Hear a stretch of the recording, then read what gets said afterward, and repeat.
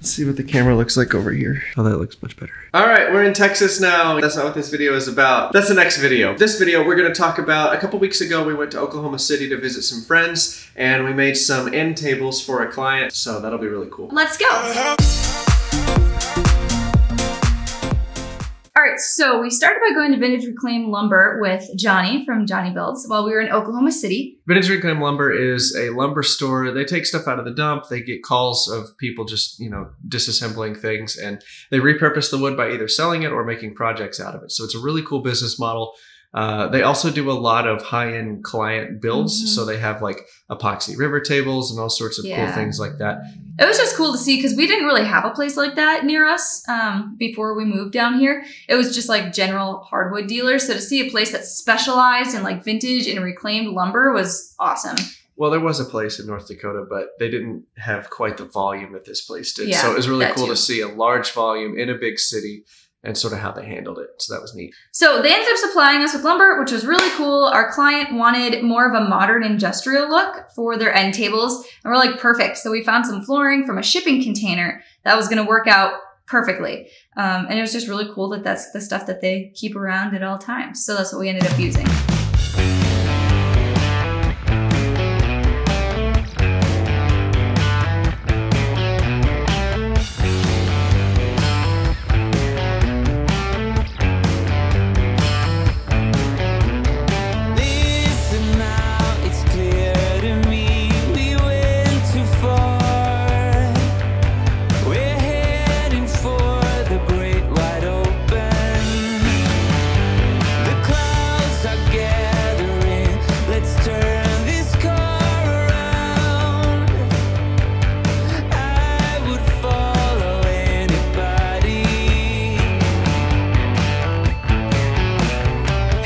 So we were in Jonny's shop and we had to first knock out all the bolts and stuff that held the flooring into the shipping container, and then we had to drill those out so we could put oak plugs in there, and eventually we filled that with epoxy.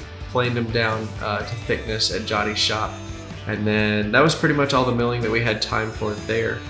This project was probably the biggest time crunch that we've ever had to do a project in. Not because the client wanted the stuff so early, but we were just doing a lot. We had 2 collaborations to do. We only were gonna be in Oklahoma City for a couple of days. Yeah. My dad has a nice shop, but I really didn't want to tackle any projects there because I didn't want to be halfway through something. And then we were both also looking for a house down here in Texas. So we just had a lot on our plates, and we needed to get this done and get it wrapped up. So basically we had to get everything done in their shops. Like the legs we had to finish in Richard from 42 Fab's shop, because we didn't have a welder unpack that we could, you know, come home to and finish them up in our own garage. Speaking of which, so after the wood with Jonny, we went and visited Richard from 42 Fab. If you don't know Richard, he does a lot of CNC plasma cutting, metal fabrication, and stuff like that. Like a lot of stuff. It's and awesome. It was really cool to see his business too. We'll talk about that in a bit. But we hopped over to his shop to start working on the legs.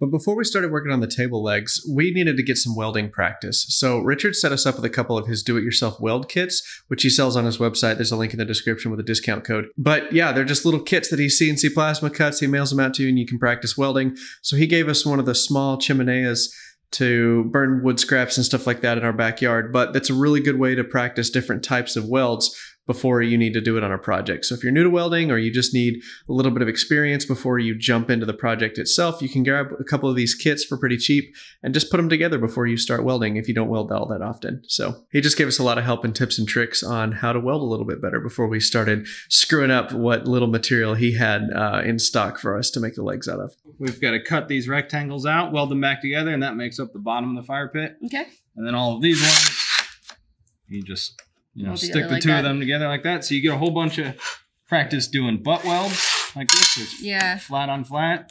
Then we're going to get outside corners. And then when we do the bottom, we'll get inside corners.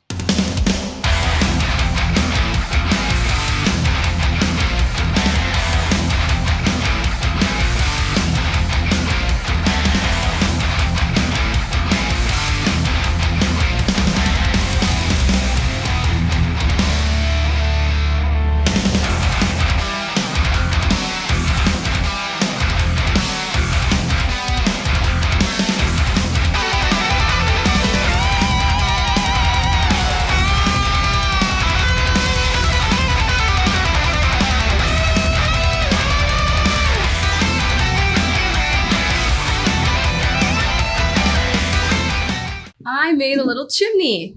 I think it's actually chimenea. Is it like little chimenea? Is that what the kit's actually called on your? Yeah, that's what's the difference? Small chimenea. One's small and one's Spanish. big. Duh. Oh, I thought you were talking about chimneys. Anyway, I welded it. It was fun. I learned a lot. It is hard to keep the welds straight. Here are Richard's welds. Here are my welds. They're very different. But anyways, it was really fun to learn. It's really cool. Now I have an awesome decoration that can say I welded. So awesome to get practice with such good equipment. He's also a really good teacher. So thank you. And take a look at my good looking chimenea. If you guys want your own kit, we'll have a link down in the description. You guys can get 10% off with code Jennie and Davis. You want a kit.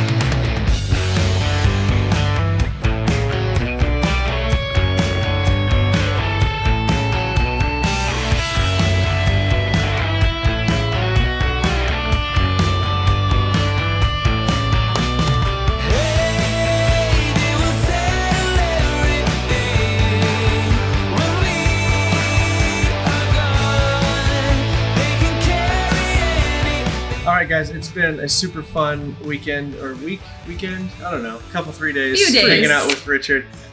He's been more than generous. Please go check out his channel if you're interested in metalworking at all. He does a lot of the price breakdowns like we do and stuff like that. So anyway, we finally completed these little end table stands. We're gonna take them back home and finish them up at my dad's shop.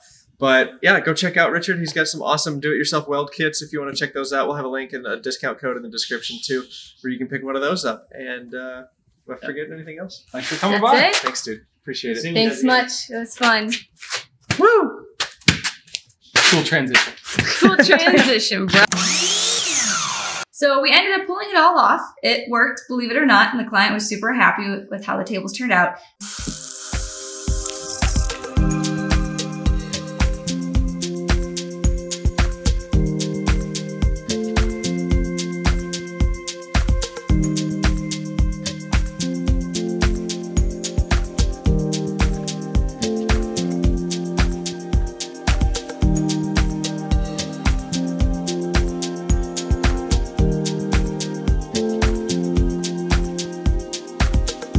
All right, well, these are the end tables. I think they turned out really nice.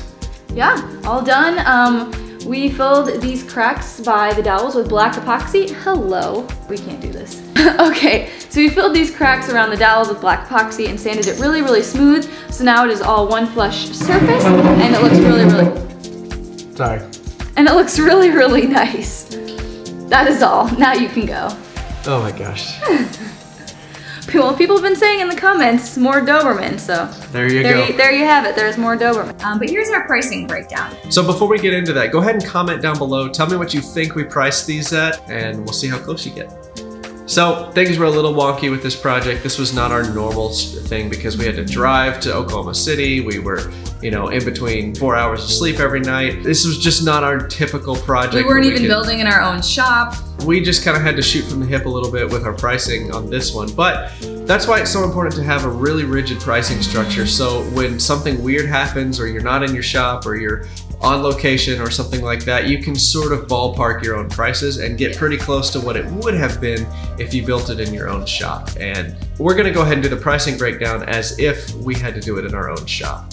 Right, because if this same client comes back to us again now and wants, you know, 2 nightstands instead of 2 end tables, we still have to be able to give them a price for those nightstands that's consistent with what they paid for their end tables. So when you add up materials and labor costs and a little bit of markup, you end up with a price of about $250 per table.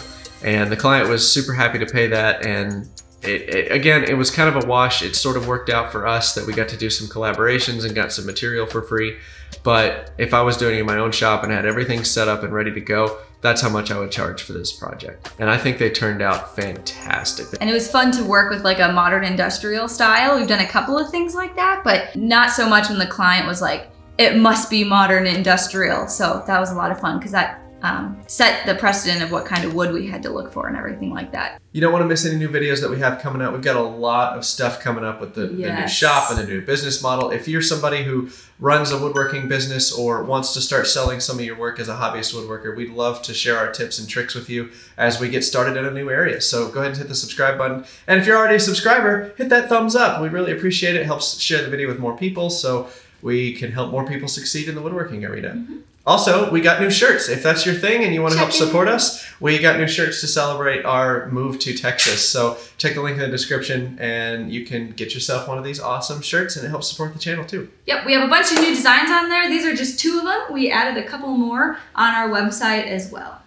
So yeah, thanks for taking a look, and let's jump into the tips. All right, so pretty much the highlight of the trip for us, it was cool to get to make stuff, cool to get to hang out with some old friends and everything, but probably the highlight of our trip was getting to talk to other business owners. Yes. And sort of looking through the lens of how they operate their business to help us out as we get started. So I'll say the bottom line is a lot of what they're doing is things that we already practice and know and do. And that's really encouraging. You know, a lot of time, us especially, we want to try to find new answers and new solutions, but sometimes the same old solution is what works. And it's really cool to see other people succeeding with the ideas that we've already sort of happened upon or learned from and discovered on our own. So that's been really exciting. And it's also nice to see them tackling issues that we haven't like come upon yet, like employees, for example. Richard from 42 Fab has a couple of employees. We don't have employees yet. Maybe, you know, one day we would like to,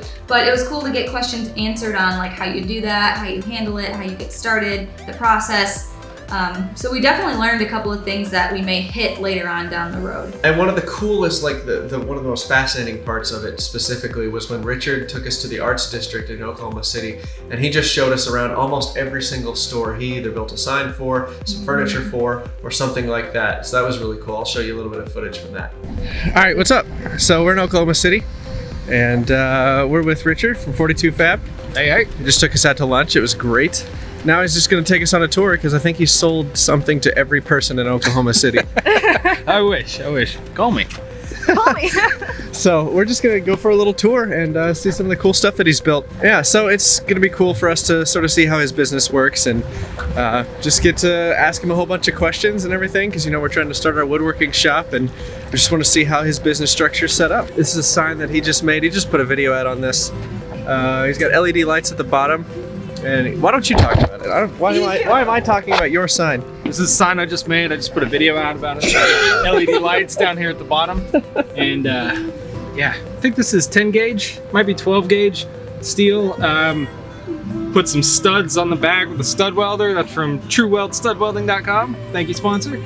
And went into this plate. Fortunately, with this one, we could actually take this sheet off and actually weld the studs into place. So it made this a super clean install. You know, you don't see any fasteners or anything back here. I really like this type of kind of simple but really sharp build. And what did you bid for this job, if you don't mind sharing? $650. Okay. Part of a bigger job, but right. This part was $650. Okay. And then we added the lights afterwards, so it went up a little bit more. I don't remember offhand what that was. Okay, let's spin around this way. Richard did all these benches and tables. So what do you say when somebody approaches you, or how did you meet the person that you kind of got into this with?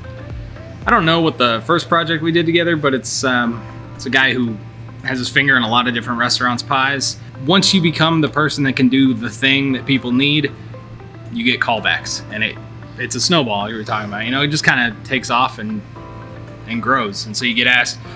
You know, one day it's, can you build a sign? The next it's, can you fix this bench? And then can you build new benches? And then whatever. It just grows from there. You were saying everybody in this little area, it just somebody's the half owner of this, and his buddy's the half owner of 3 other things, and it's just all layered. So once you get in with that group, you're good. But at the same time, if you mess a job up, everybody knows about it. Absolutely. And, you know, you're gonna pay for it. Yeah, I believe it. So that's super cool.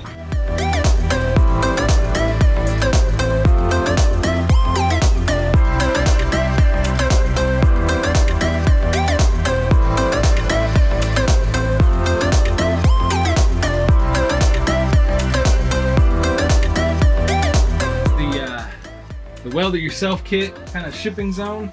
We've got pre-made kits ready to go out here. If somebody orders one, for example, the rocket stoves, they have the option to order legs with them. So say they wanted 4-inch legs, we'd do that. It gets double bagged into a branded envelope because the post office loves to ruin these, and shipped out. All sorts of, all my kits are designed to fit into flat rate boxes so that I can send them anywhere in the country for, you know, free shipping. I know exactly what it's going to cost. And where should people go if they want to practice welding and get a little kit? Man, you could check out 42fab.com. You could even go with some of those. We got holidays coming up, right? You want to make a rose? Oh, wow. Get one of those. You cut all those little bridges out, heat it up with a torch, bend it. We could make one of these tomorrow if you guys want to. That would be really cool.